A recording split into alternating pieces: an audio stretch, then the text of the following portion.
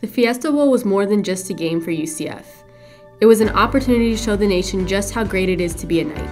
In the past week, we've met Knights from all over the world. Some of you took a road trip that was over 31 hours that spanned 7 states. Others flew from Orlando to Phoenix to cheer on the Knights.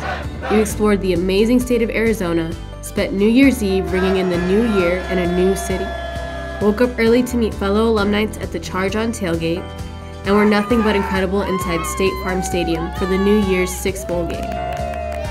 The outcome wasn't what we wanted, but this journey doesn't end here.